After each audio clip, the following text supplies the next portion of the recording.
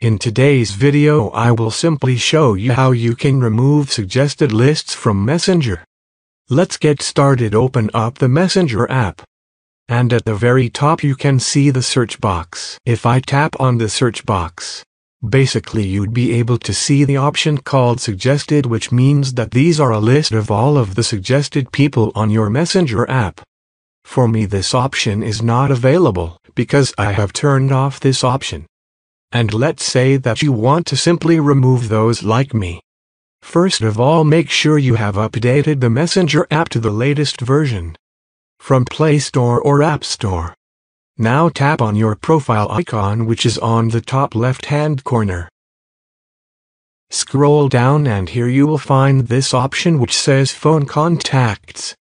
First thing we want to make sure is that you can see this button which is Upload Contacts. We will simply tap on it and make sure that we've actually turned it off. Now go back. Now click on this second button here. If you have previously synced all of the contacts, what you would need to do is simply delete all contacts. Now as you can see, it says you don't have any imported contact. And this is how you can remove suggested on Messenger.